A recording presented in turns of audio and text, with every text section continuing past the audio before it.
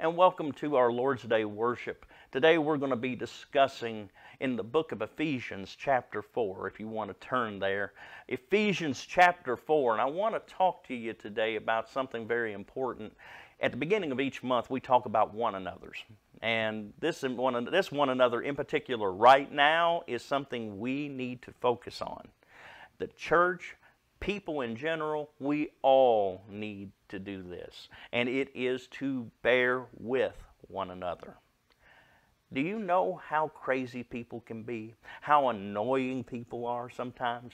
I mean, have you seen what people do? Mercy sakes, the way some people talk will drive you crazy. Or what about if you've got somebody, you know somebody that invades your personal space every time they get up in front of you. They get right here on top of you. Or what about somebody that's inconsiderate or thoughtless? Maybe you go to hug somebody and it's like hugging a porcupine. They just don't even want to see you there. Or maybe it's somebody that just won't stop talking. Mercy. I know. I've either seen them or been one of them. Happens to all of us because we're people.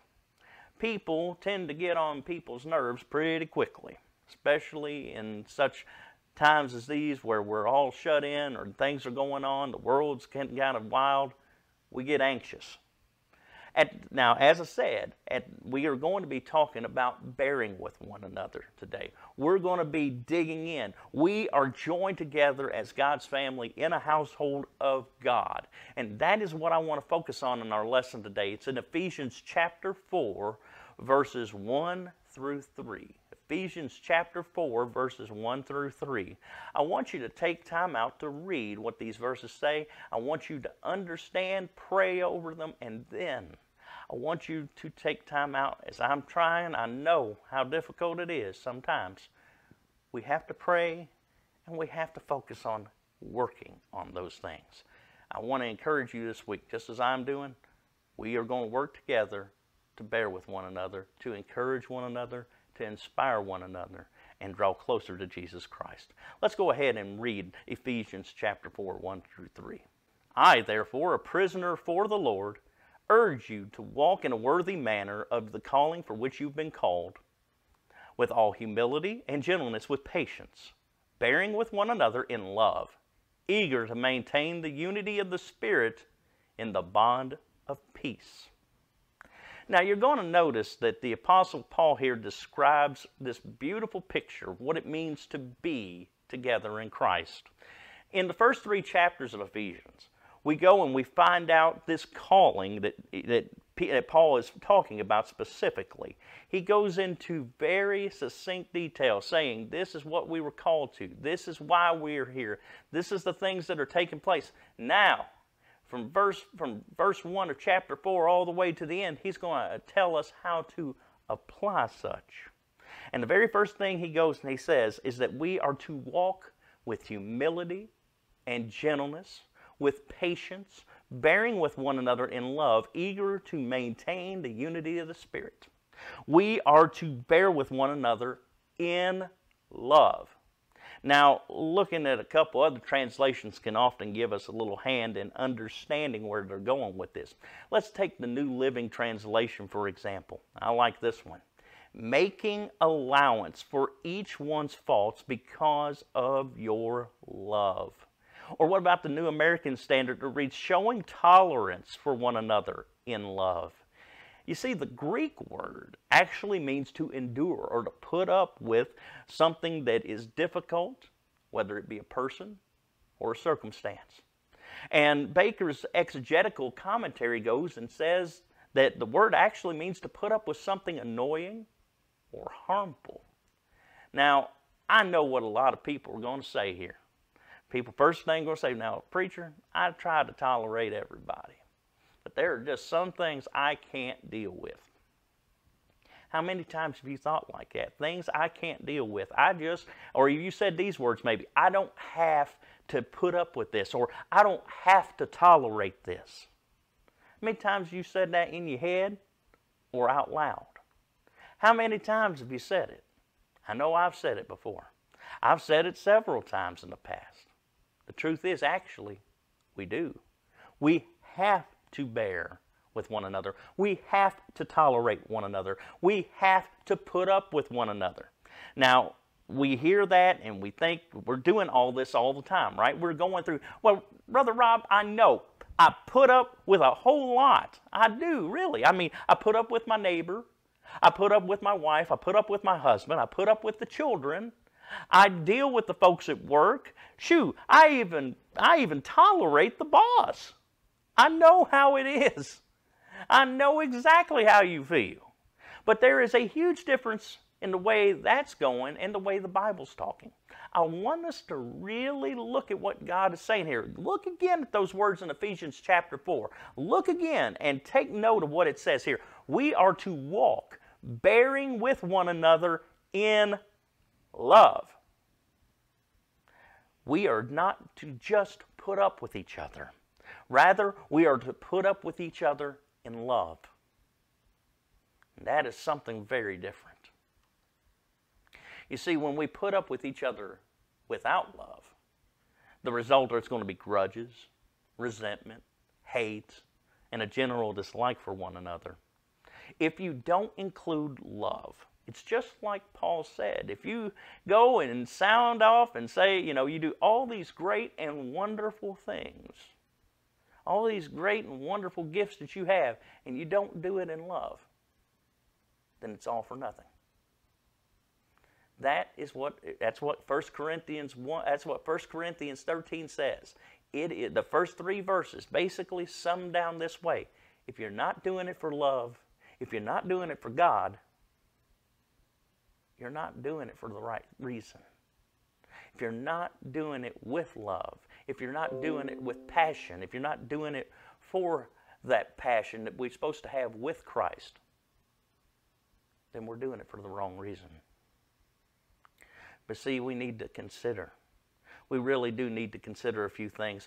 Putting up with each other in love is a lot different than just tolerating one another and just saying, oh well. Our failure to bear with one another in love is why strife occurs in our relationships, why we argue and fuss. It is why marriages fail. It is why churches split.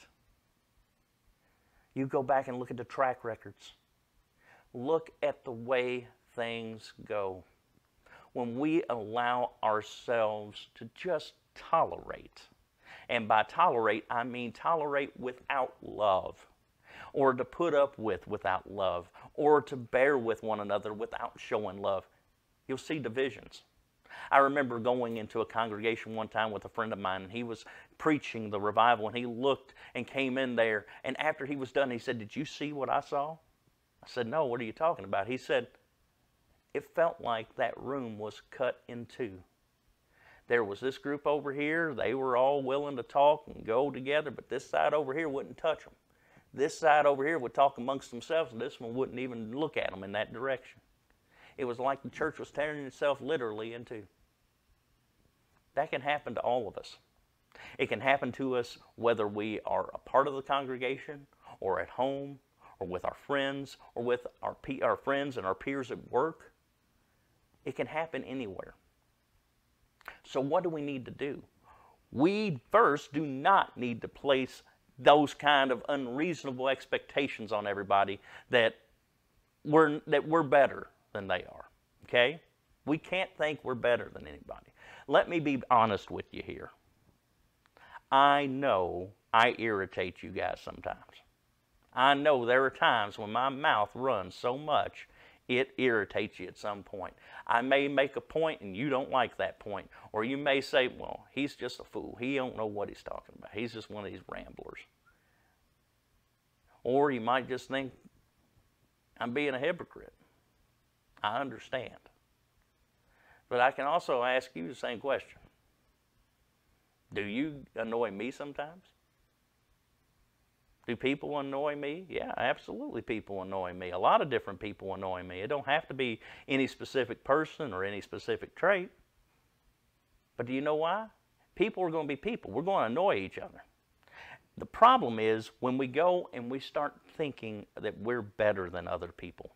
When we start thinking we've got the answers and the other people don't. When we try to prove ourselves to be right and stop caring and showing the love of Christ. That's where the danger becomes most imminent. That's where our problem lies. We will say we'll tolerate people, but what happens when a drunk comes into church? What happens when somebody that is a known druggie comes into the church and he's all drugged out and he's had a hard day and a hard night and he's just come into the church and he's just sitting there? And you look at him. How do you do it? Do you go and you tolerate him and say, well, I ain't going near him? Or do you tolerate him with love? And that you go and you show love to him and say, hey, how are you? We're here for you. It doesn't have to be somebody that's the greatest sinner on the planet. It can be somebody that's dealing with an emotional sin or a hidden sin. It can be somebody that doesn't want to talk about things, and that isn't wanting to go and make a public spectacle of everything. And that's a hard thing to understand. We have to stop living with unreasonable expectations on one another. We have to stop it. I can go and put my morality on anybody and it's not going to fit. You can do the same thing. You can put your morality and your viewpoint on anybody else and likely it's not going to fit the same way, and you're going to say, no, no, no, you're doing it wrong. You're not doing it the way I want you to. Stop being that way. I have to stop being that way. And I'm saying that bluntly for me. I've got to stop being that way. I have to quit going and putting my beliefs on other people in that way, forcing my way instead of God's way. And I need to bear with one another. We're not all on the same level. Not everybody's on the playing field acting the same way. We have to love one another and bear with one another. You're going to be irritating to others, and I'm going to be irritating to others as well. It's just a part of life. The problem is also how we handle each other. You see, consider again what the Apostle Paul said. He says we are to bear with one another in love. We will not cease to love others because of their faults. We can't. The problem is that another person does something irritating, whether it's intentional or unintentional, and we don't handle it with love. What we do is we get irritated right back. The perfect solution to irritating people is to be irritating, right? It's to go and be the person they don't need to see and what you don't think they should see. No, the perfect solution that God gives us is to love in return. If you can't say something, step away for a minute. Tell them you're going to just be back. You'll talk to them later. Just walk away. Don't fight. Don't yell. Don't get irritated. And don't be irritating. Be one who has the confidence to trust in God and pull away. Let God work with you. Let God encourage you. The perfect solution is for us to give love. Bearing with one another in love means that we will not stop loving each other because of our faults. Now, what I hope we are seeing is that we'll bear with one another in love in a two-way street. You see what I'm saying? That you think you're putting up with that person in love, but guess what? They're actually putting up with you in love just as much. There is always something that we are bearing with about each other. One of us is going to be bearing something that the other is doing. We're going to do that. That's what Christians do. That's why we try to assemble and be a part of the body of Christ as often as we can. Not because it's a glorified golf club or anything like that. This ain't a social activity. It's something much deeper. It's when a family assembles. It's when the family comes together. It's when the family goes and spends time looking, nurturing, and loving one another. The body of Christ must be a safe place where our offenses and mistakes are taken and quickly forgotten. Now, I know that sounds crazy, right? How can we forget all these terrible things people do? How can we go and put that behind us? How terrible is it when the children of God bear grudges, though, and hurt one another? It's worse. We cannot forget that all of us have been rubbed the wrong way at some time at another. We've made mistakes. We've done hurtful things. We've said the wrong thing and put our foot in our mouths. Those things happen. Who has not felt like they've done that, at least on a daily basis? But we are not to go and put that as the forefront. We are to bear with one another in love. The Apostle Paul told us in Corinthians that love bears all things and does not keep a record of wrongs. Did you catch that? That's 1 Corinthians 13 again. That's the 7th verse. Bears all things and does not keep a record of wrongs. You see, love is not resentful. It is so important that Paul emphasizes an entire part of the first Corinthians letter to that. We have to be willing to understand and accept that. So how can we bear with each other in love? What can we do to successfully show this tolerance in love for each other? Well, looking again at Ephesians 4, 1 and 2, you'll notice that there are 3 character traits that come out when we go and bear with one another in love. The first thing you notice is that we walk with all humility, gentleness, with patience. Now, this is not by accident.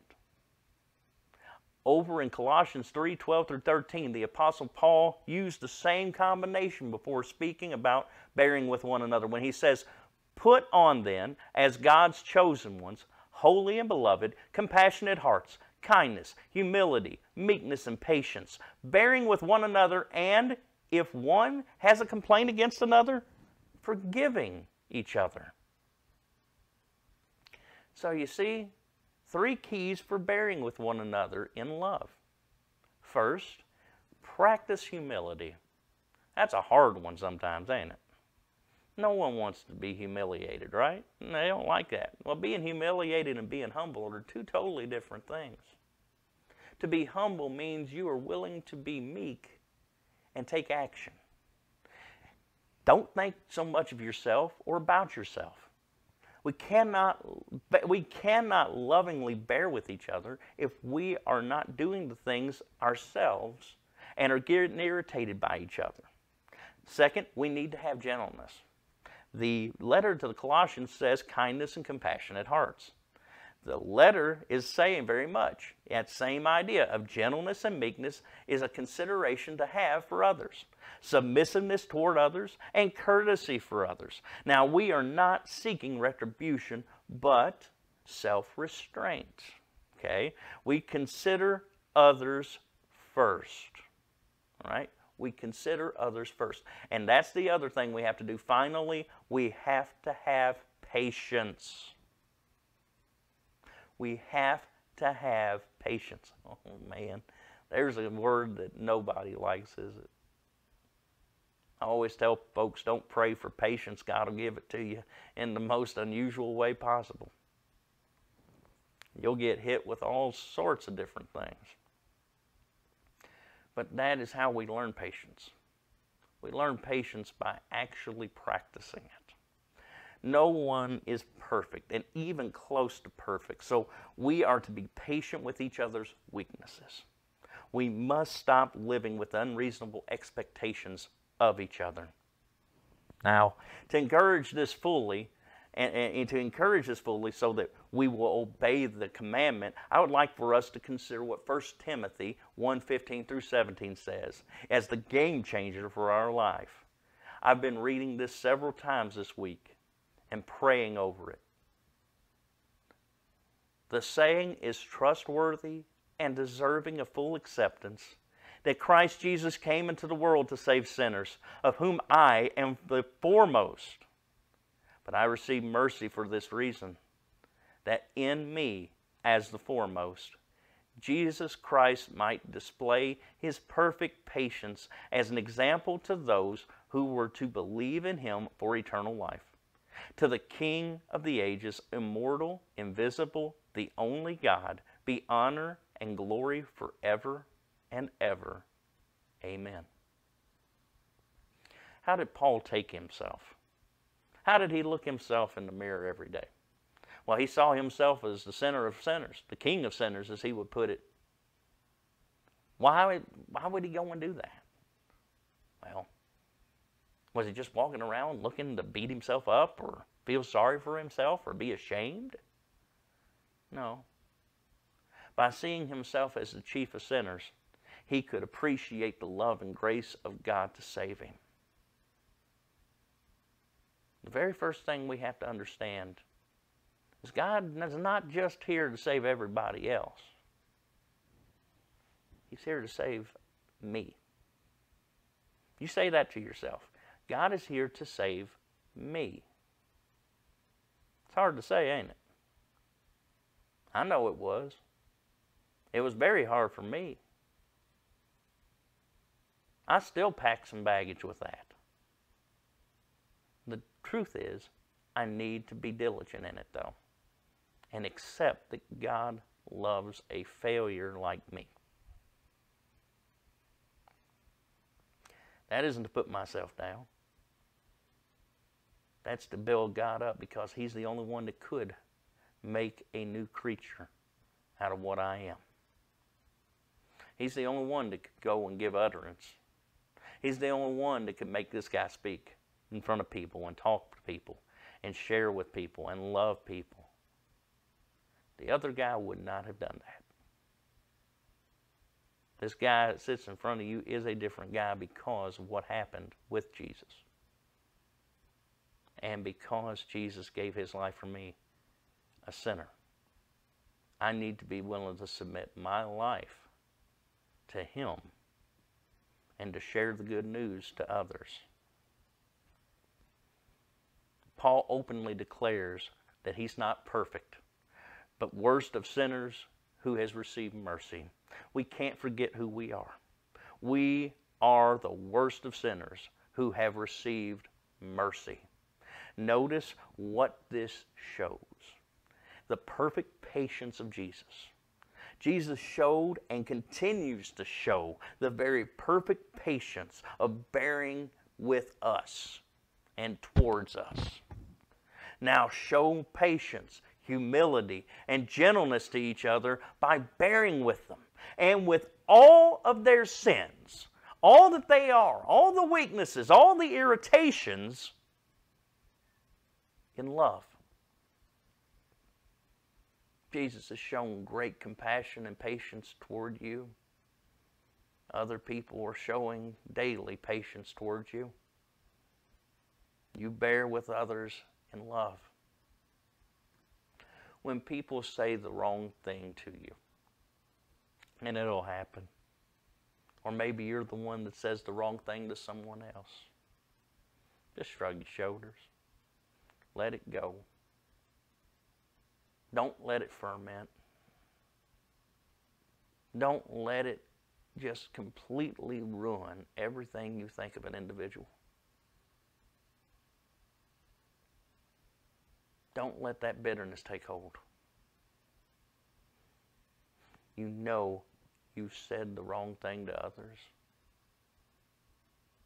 just as Dave just said to you. Sometimes it happens. When people are unkind to you, just shrug your shoulders and let it go.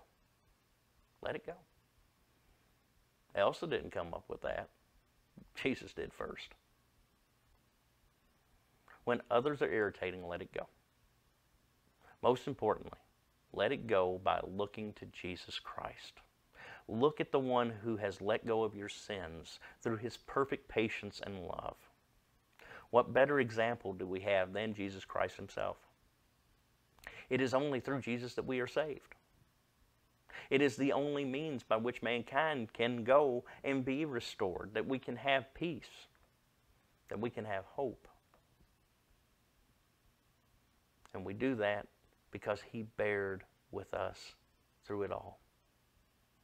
Christ was willing to die on the cross for us.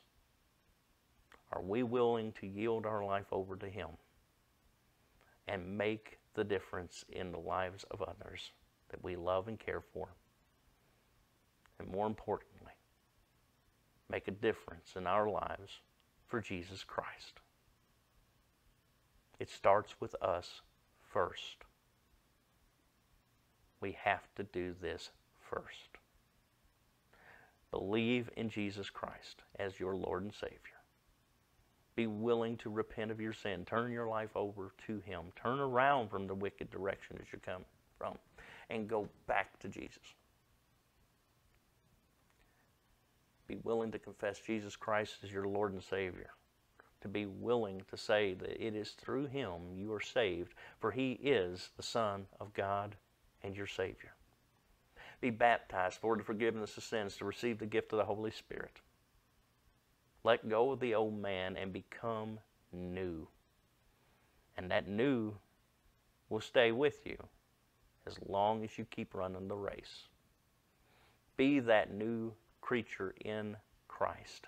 Be that new person in Christ. Be transformed through Jesus Christ. You can do that today. And I pray you will. If you have a decision you need to make, go tell a friend, go tell a family member, go tell your preacher. Or if you need to, please feel free to write me at any time. Feel free to see me on Facebook.com/Brother Robbie. It's all one word. Come see me. Send me a message. Let me know. I'll bear with you if you'll bear with me. Remember, I can be a little annoying sometimes, but that's okay. I'll be praying for you this week. Continue to pray for those that are on our prayer list. We'll update that weekly. God bless you guys.